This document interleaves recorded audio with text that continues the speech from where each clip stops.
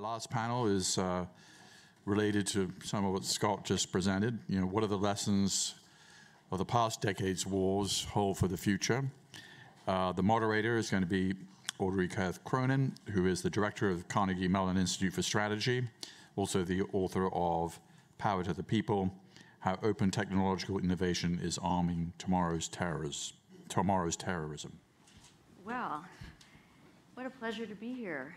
Thank you very much for inviting me. And I'm really looking forward to this conversation. It's a great honor to be talking to Sir Lawrence Friedman. There is no better known or more insightful Western strategist, policy advisor, commentator on international history, strategy, and nuclear theory, as well as current conflicts, than Sir Lawrence Friedman. He was professor of war studies from 1982 to 2014 and vice principal of King's College London from 2003 to 2013. And his books, which are a subset of the total number of books, but the ones that relate most directly to what we're going to be talking about, include Strategy, a History, Command, the Politics of Military Operations from Korea to Ukraine, and The Future of War, which is the topic of today's conversation. Our task is to discuss the lessons of the past decade for wars of the future. So look at what has happened in the last 10 years and then look forward. And so that's a huge undertaking. We could range across the whole world. We could talk about Afghanistan. We could talk about Myanmar. But let's get out of our US-centric focus and start with Sudan. Is there anything we can learn about the future of war by starting with the civil war in Sudan, Laurie? Yes. I'm pleased you asked me that question, Audrey. I think Sudan tells us more about the future of war than most other conflicts going on at the moment. It gets distressingly little attention. It's one of the most deadly conflicts going on at the moment. It fits a pattern of wars. It's not the first war of its type in Africa, sadly. Wars of it, not even in Sudan. Ever since independence in '56, there's been lots of wars in Sudan, many of them deadly, very deadly. It's very difficult to know exactly whose side you're on. Both sides are committing war crimes. Both sides are using civilians effectively as hostages, not in the way was being discussed before, in accepting the logic of famine in some cases. And there's different power plays going on. So I'm particularly interested there in the role of the UAE. The UAE is supporting the so-called Rapid Support Force, which is essentially the Sudanese equivalent of the Wagner Group.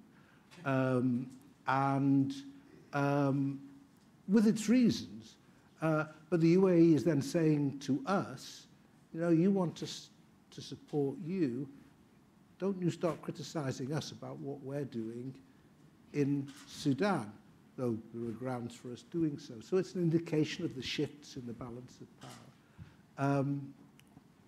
It's a war in which the major powers don't quite know what to do.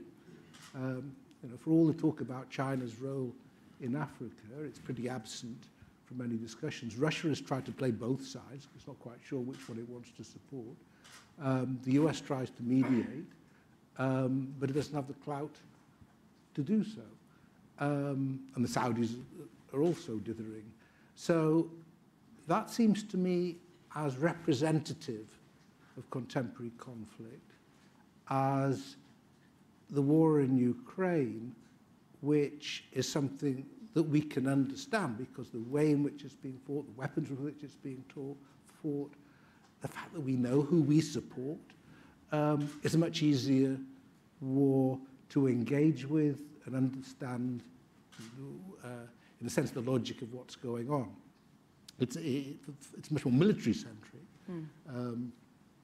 But you know, the point about what's going on in Sudan, there are aircraft and drones and tanks involved, but not in great numbers. But it reminds you of the politics that always has to be kept into account. So aren't you really saying that the future of war is looking a lot like the past? It tends to. I mean, always the best predictor of where a war is likely to break out is where it's happened before. Sadly, there are some. So if you ask what are the lessons of Gaza, what does that tell us about the future? Well, it tells us about the future of Israel's wars, and there are likely to be more wars. It doesn't necessarily tell us about the future of wars elsewhere. Ukraine's interesting because it is, to some extent, not a discontinuity. I mean, you can see things in the Baltics, but nothing quite at this scale and in this way. So we're focused on that because we haven't seen regular forces employed with the best regular weapons, or more or less the best, for some time. So in that sense, it fits our preconceptions about what war is about. But by and large, the past is a pretty good guide to where wars will occur and what form they'll take, and that's certainly true in Africa, but also generally in the Middle East. The big wars of recent times, Syria, Civil War, you can read across. Geographically, it's not very far away. You can read across from one to the other, but with the singularities of every conflict. So I think this audience would be very disappointed if I didn't ask you what you thought about the incursion into the Kursk Oblast. What do you think about what is happening with respect to Ukrainian strategy, and is there any logic that you see that can succeed? There's two questions. I mean, I think there's an operational and tactical logic to what they did. There's a very good piece by Mike Kaufman and Rob Lee in the latest Foreign Affairs, which just shows, I think, the difficulty of trying to come out one way or the other. Yeah. Partly because, however much you try to follow this war from a distance, you are at a distance. And the Ukrainians are very good at talking about what they're doing to the Russians, less good at talking about what the Russians are doing to them. And when the Russians describe what they're doing to the Ukrainians, it's normally ludicrous in terms of the claims they're making. So to some extent, it's quite hard. But I think we can basically see that there's a lot of pressure on Ukraine. Morale had taken a bit of a battering. The country had taken a considerable battering. And they weren't doing badly. I mean, I think, given that for the first months of this year, they weren't getting what they were expecting from the States, and Europe was slow, and as we were hearing earlier, it's still pretty slow coming through. I think many people thought by now the Russians would have made an awful lot more progress than they had made. I mean, it's inching forward, grueling stuff. But I think for the Ukrainian people, just taking it and not giving it back was quite hard. I mean, they're giving it back in terms of attacking fuel dumps or pushing the Black Sea Fleet out or hitting Crimea. But this was quite a dramatic move. And it showed that they had some operational competence that, frankly, I think people doubted after last year's counteroffensive, which I think, I think the Ukrainians worked out pretty quickly that it wasn't going as well as they wanted. So it wasn't as catastrophic somehow as it's presented, but it was certainly disappointing in terms of the expectations that had been built up. So to demonstrate that they could do something like this successfully, and still there. I mean, there's talk of a Russian counterattack coming. It has to come at some point, whatever Putin tries to play, however much he tries to play it down. But it's not easy for the Russians, because the Ukrainians, in this case, are the ones who have to be pushed out rather than the ones doing the pushing. The risk, obviously, is what's happening in Donetsk. Yeah. And that, I think, is the balance. So there's two different campaigns going on at the same time. Again, one hesitates to be very definite about this, but the evidence at the moment is, again, the Russians are showing signs of stalling and exhaustion, but they're attacking in all sorts of places. It's not... the Russians have not really stopped attacking at all throughout the whole war. They're all continually throwing people at it. And when you think how little they've achieved, really, after the first months of the war. It's quite remarkable how little this effort has gained them. But they carry on doing it, and the consequence of that is the areas they're trying to quote unquote liberate is ruined. I mean, a number of Ukrainian towns and villages that have been almost obliterated. The areas are depopulated, full of old ordnance. I mean, exactly what the Russians think they're doing is problematic, apart from the sort of Putin's belief that somehow he can, if he can just hold this country, this territory, take more, at some point the Ukrainians have to give up. I don't think they will. But now, the next question is, can you turn this into a theory of victory? Much harder. That was my next question. The next question. And I think the problem with that is, what I think people find difficult to understand with a lot of contemporary warfare is that you can be losing, or you cannot be winning without quite losing, which is not the same as talking about a stalemate or deadlock, because again, as was mentioned earlier, there's quite a lot of activity going on, and there's a move to military advantage. But we still have in our heads the idea of war as being about battles which lead to decisive victories.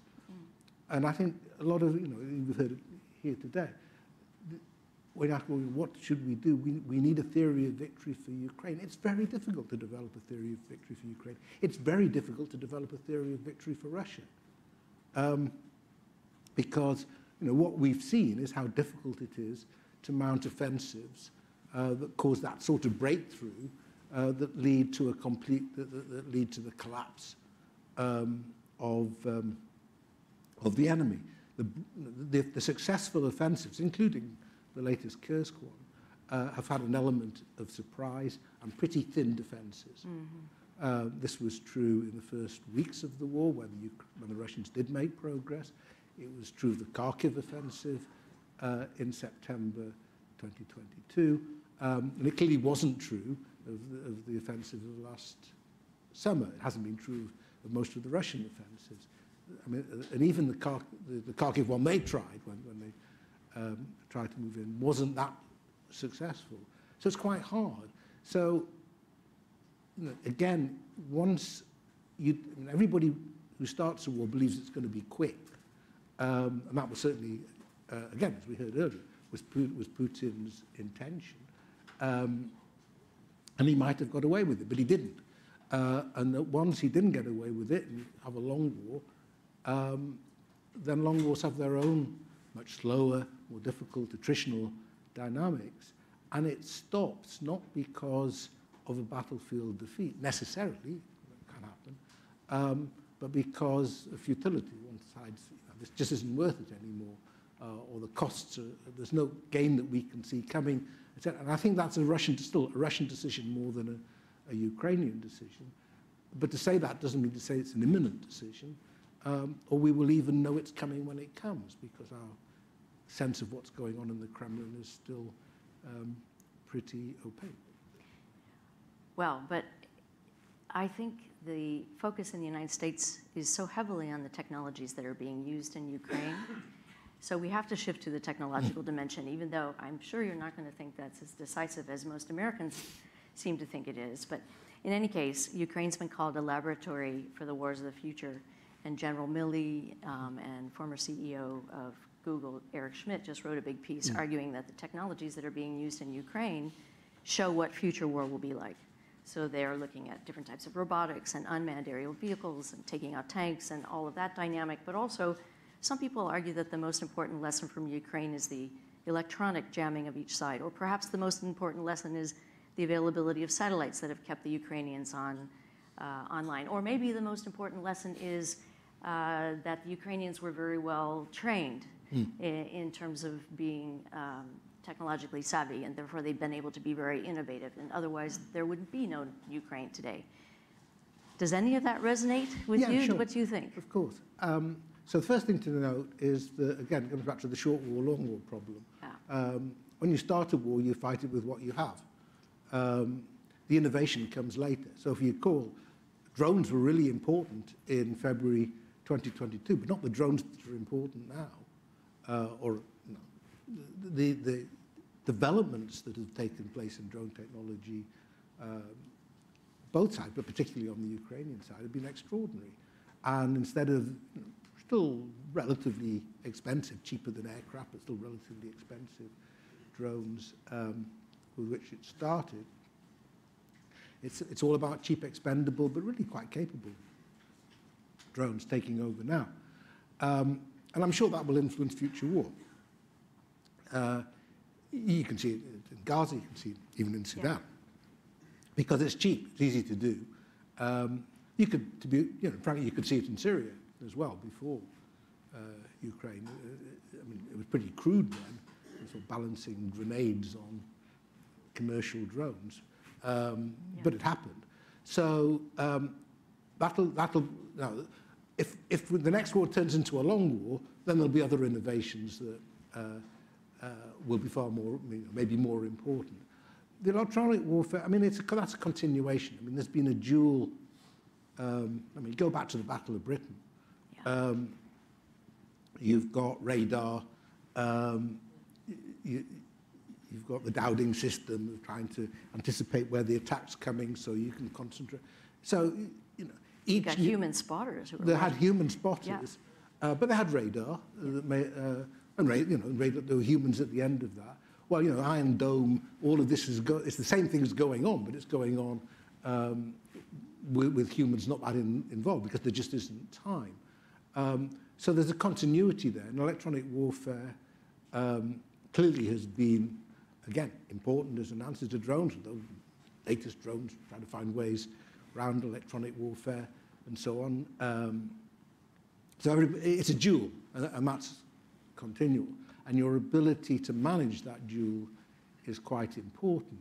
And you've got, again, when people look back at this war, they'll see two different systems of innovation, a pretty dedicated and cumbersome Russian system, which doesn't necessarily get things to the front, and a sort of series of cottage industries in Ukraine that has produced extraordinary innovations in some areas, but also means the different units of the Ukrainian army have different types of drones because they've got their own suppliers and so on, which can produce its own problems. So the innovation here is important. You also have to keep in mind that, looking back again to the expectations of February 22, and certainly to any war in which the US will be involved, it's surprising how small a role air power has played.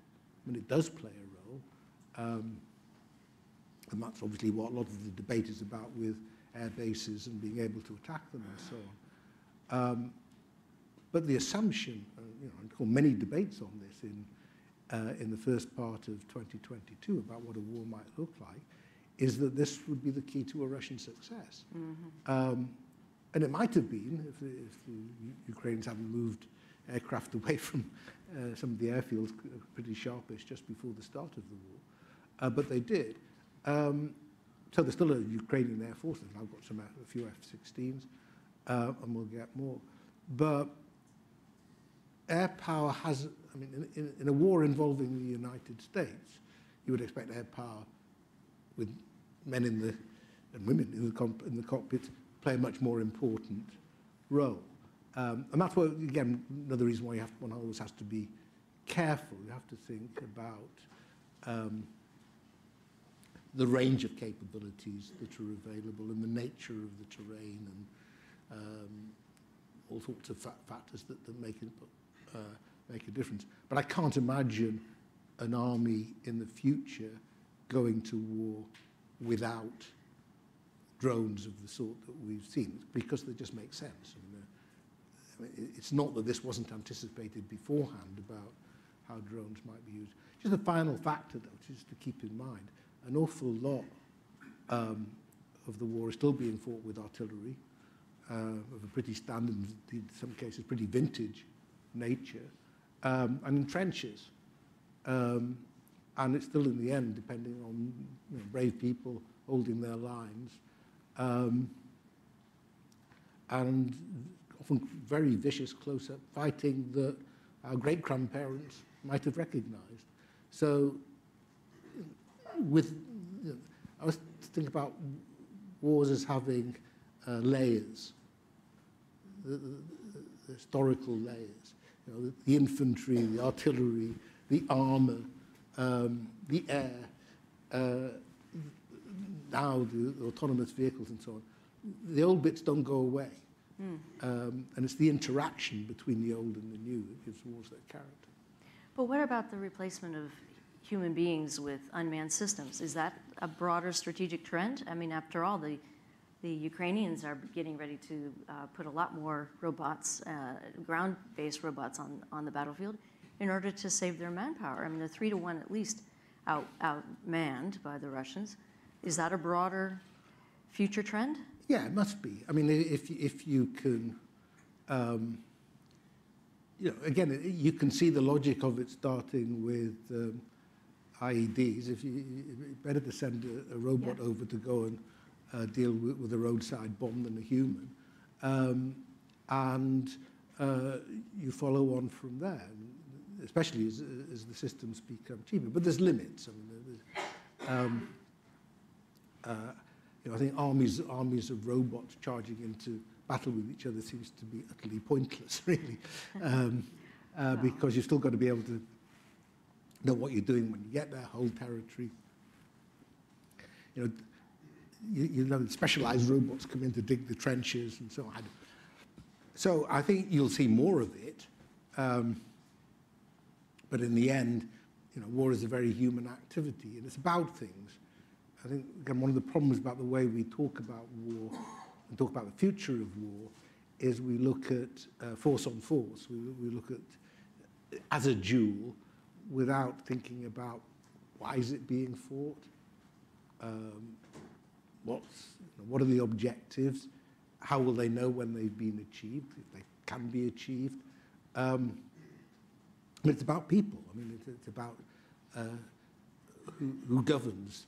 It's about sovereign territory. It's about protecting people, managing social divisions. So you're never going to, even if you're going to get robots to do some of the work for you, there's limits to what a robot can do. Well, what about targeting? So let's shift for a second to Gaza, which is in many respects a very old-fashioned. I mean, we've got urban warfare, we've got tunnels, that goes back to at least the 9th century, if not to biblical times.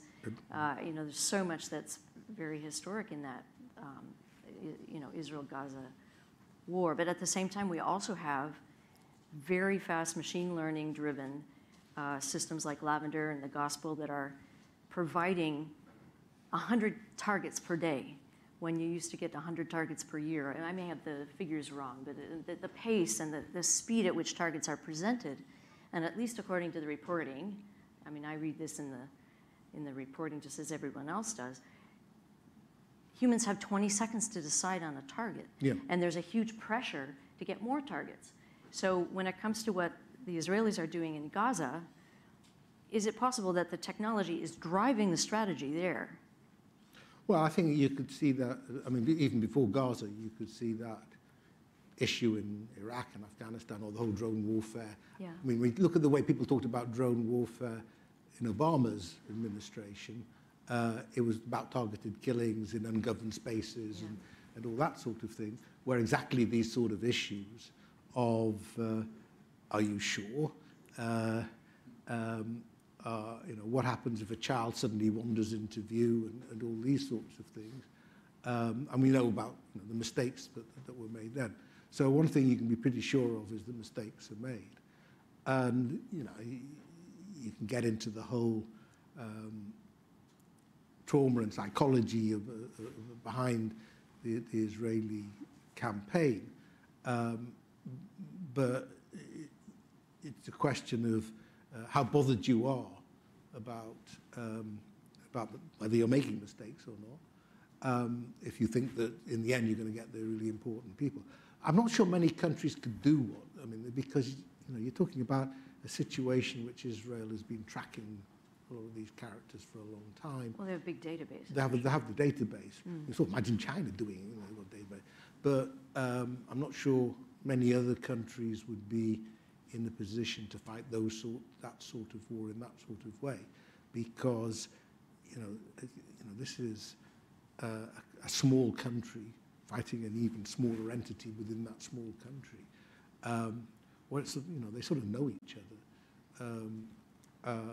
and I think that makes it different than would be the case in another sort of counterinsurgency campaign. But the issue will always be there, and all the sort of legal and ethical issues that rushed to the fore during the Obama administration. I think when Obama was probably relieved to find there was something he could do that could make him look tough without actually having to intervene directly, and suddenly realized that this actually wasn't a good look at times, because you weren't actually, in some cases you may have got the right people, certainly better than using drones carefully when you could loiter and have a look than just blasting places with bombs. But whether you're actually progressing the conflict was a different question. Well, there is a big difference, right? Because the degree of casualties that resulted from drone attacks during the Obama administration and thereafter was deliberately kept down, quite low. Yeah. And the war in Gaza is a different thing altogether. Indeed. Yeah. Okay, well, so do you think that the fact that we have so many journalists who are able to cover the war in Ukraine on the ground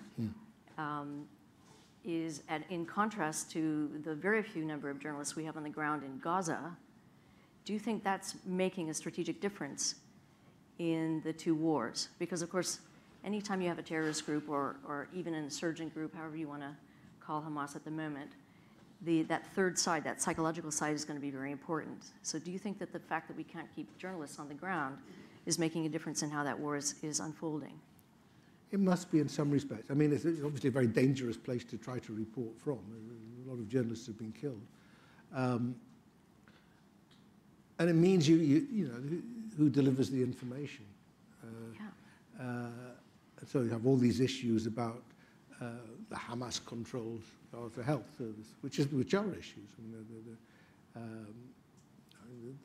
the Israelis are very quick to point out, they never show a picture of a dead Hamas militant, yet we know such people that's happened. So there is this question. I'm not sure in the end. I mean, I think the humanitarian tragedy in Gaza is very real. Yes. There are enough people are reporting out of their, wherever their sympathies are, the tragedies are happening on a regular basis.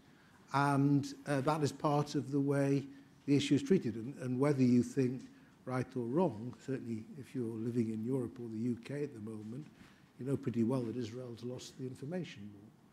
I mean, Hamas occasionally reminds people, and Israel's able to remind people of why the war started in the first place.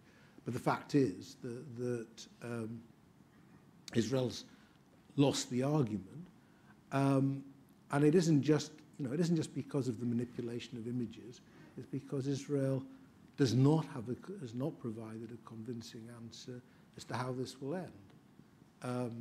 And we were again hearing earlier about this tension between the so-called objective of eliminating Hamas, which good luck with that, and getting out the hostages, which is a divisive issue within Israel, an intensely divisive issue within Israel, and all these arguments about what Netanyahu's main objectives are. I mean, my criticism, which isn't new, of Israel's strategy is it completely lacks a political element. So it's not just a question of winning or losing the information war. It's a question of whether or not you know what's going to happen to Gaza. And if you have got no plan for the aftermath in Gaza. And again, this is a matter of not only just debate within Israel, debate within the Israeli cabinet with no clear resolution. Then you've got no way of bringing it to a conclusion. And first Hamas turns into a guerrilla army, it goes more underground, but it's not going to go away completely. And then you've still got the risks of the Hezbollah and the Houthis and so on. So that, I think, is the core. The problem is a humanitarian one in terms of how it represents itself to us, how we'd like to, why people are anxious for a ceasefire. But the fundamental problem is you have two entities that want to eliminate each other and can't. That's the problem. Hamas, Iran, Hezbollah, they're all death to Israel, but they can't kill Israel. But equally, Israel sets as an objective the elimination of Hamas, but it can't eliminate Hamas. So this doesn't matter if you've got the sort of deadlock that we had up to the 7th of October. But once you're into active fighting, it's absolutely crippling. But we've had this dimension to tie into the earlier panel that we had of hostages, the Israeli hostages, and in some cases a few Americans as well. I mean, it's just heartbreaking what happened to those 6 that as the Israeli troops apparently, what the press reports, as they closed in, apparently those folks were just killed at the last minute. They had lived to that point. It's absolutely heartbreaking. Why is it having so little effect on Israeli policy? Well, I mean, I can give you a couple of pretty cynical answers. One of which, I mean, you could see these arguments when hostage families were trying to make their case to some members of the Israeli coalition, is that the needs of the state override the needs of the hostages. The more cynical answer is, sadly, these were all of the peacemakers. These were not Netanyahu's natural supporters in the kibbutzim.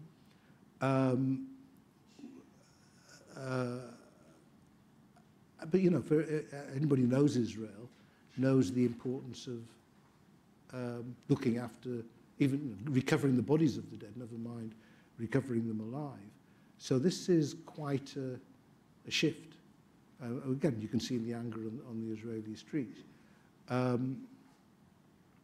If you're going to rely on rescuing hostages, that's always going to be a risk. And we can all think of other rescue situations, not involving Israel or anything, that have gone wrong for the same reason. True, yeah. So the issue, and the one that the Israelis are wrestling with, is whether or not, if you'd relaxed your demands, you would have got these people out in a negotiation. I don't know. I mean, the difficulty of having talked about this is Hamas has been very cynical about what it's trying to do as well. So this is, as you can gather, this is one of the most difficult issues to talk about, because if you're in the European debates, you're into the genocide, apartheid, colonialism series of arguments. You say, well, it didn't quite happen like that. That's the wrong history. And you're having to look back at where Hamas came from, why the right in Israel and Hamas had a sort of coincidence of interests in both undermining the two-state idea, which together they succeeded, and Hamas is not going to give up the idea that it's the power in Gaza. So, I started off talking with Sudan about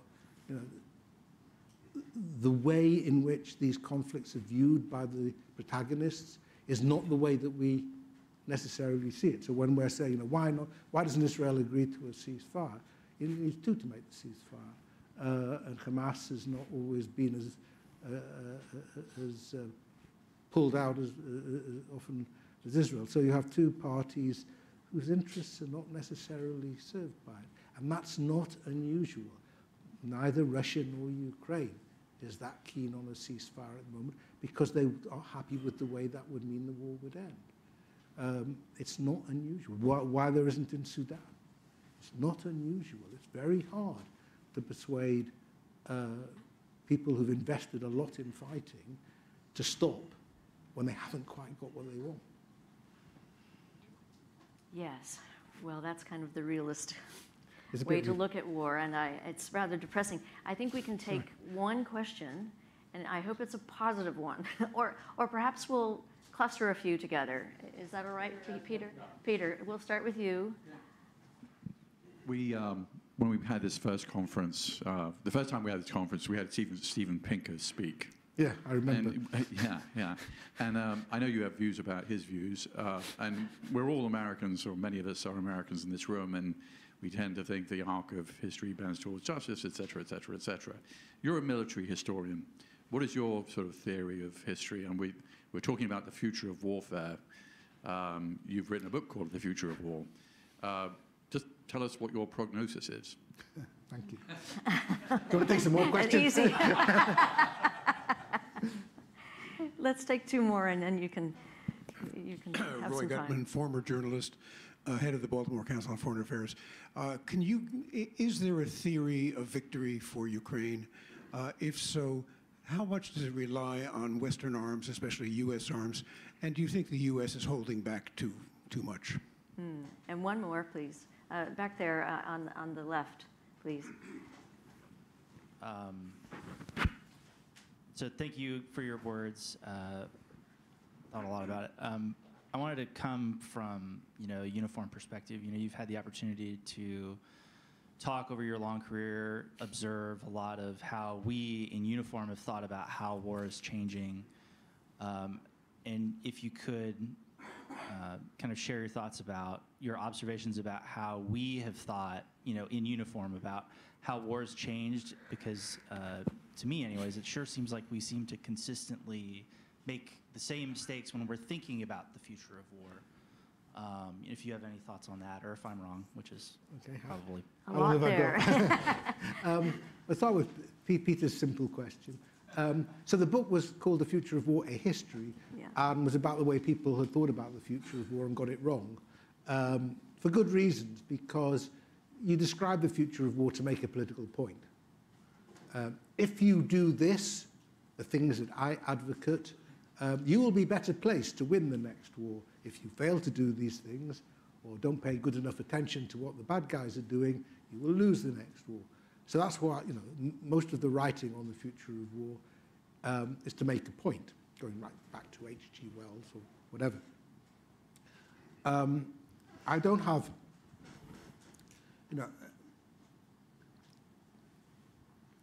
history doesn't have a point of view.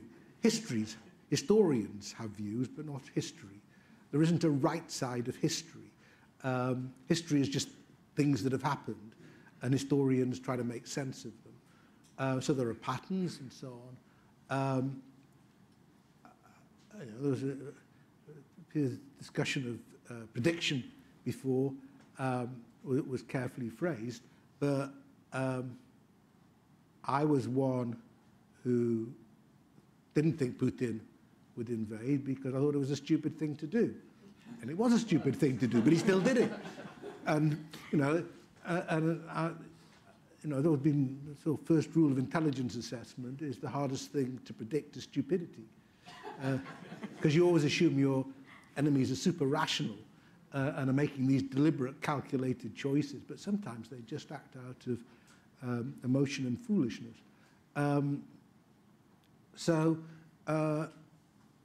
I think and you don't know the impact of these wars on future decision making. We don't know how much Beijing is just being reminded of the pitfalls of a war that may start out with great plans being outlined by the general staff that don't quite turn out the way that you thought they were going to turn out. So the experience of war is educational, not just in how to fight them, but whether it's wise to fight them at all. I think on Ukraine, two things. First, the theory of victory is in part hanging in there. I don't, as I said before, I think if you make a theory of victory dependent on a military breakthrough, you may be disappointed. But I think you can develop a theory based on keeping up the pressure in every way you can on Russia, every way you can, economically, diplomatically, militarily, oil refineries, whatever. There's the laws of wars, which I would encourage everybody to respect, but other than that, go for it. I think on the escalation point, I think it's incredibly unfortunate that we just made this issue so big. What happened, I think, is naturally, when you get into a war involving Russia, you think about the very worst that could happen, no doubt, nuclear war, and you work backwards. How might it be that the very worst could happen? And you can think about 5 different scenarios, and then you say, these are the things that we must avoid, rather than ask, in the here and now, in the choices that we're actually posing to Putin, will nuclear use make any sense at all? And if you have that view, you say, there's actually only, if you actually read what Putin has said, forget about Medvedev, because he's drunk all the time, but look at what Putin has actually said consistently. The real red line for Putin is NATO forces fighting side by side with Ukrainian forces. That's what, now even then I'm not sure that it would make any sense for him at all to think about nuclear use. But that is the red line he has emphasized at every point.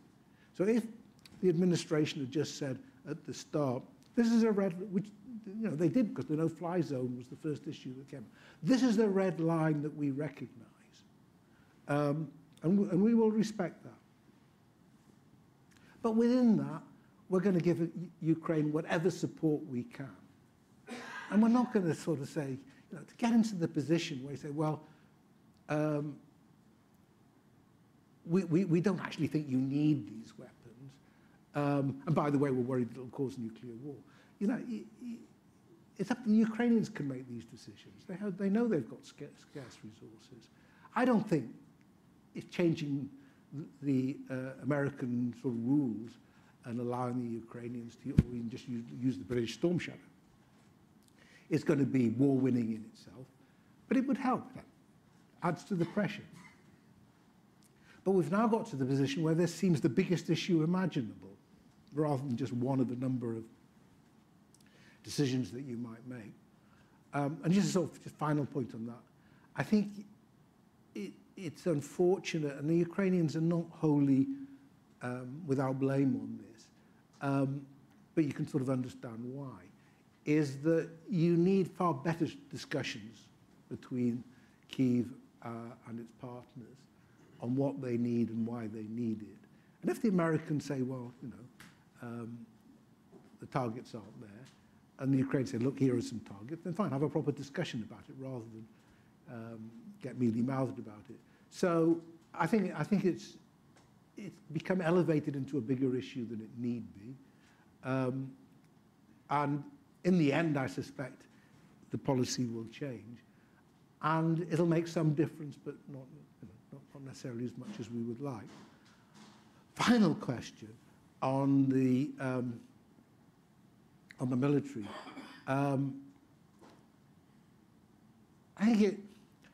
I think they're developed after Vietnam. And my latest book, to some extent, deals with this. It's available, I hope, still out there. A view that the politicians could set the objectives of war, and then they must leave it to the professionals to get on with how you fight it. And that was naive. It was naive on the political side because they needed the military advice, but then there was a tendency for them just to hide behind the military advice. But the military advice was there to be questioned. That was the whole point of being given military advice, is to say, is it good advice? What happens if that? You need a conversation. It's naive to believe that when people are getting killed, when the wrong things are hit, that the politician can just say, well, you know, we leave it to the armed forces. They're going to get engaged. They're going to get involved. So I think my view is that by being quite rigid on the division of labor between the civilians and the military didn't accept their political responsibilities, which is not, you know, what the Soviets used to call Bonapartism. It's not, you know, encouraging the military to mount coups or to set the terms, but just to accept that they're part of a conversation that has to go both ways, in which they both have different competences, but they need to talk about it.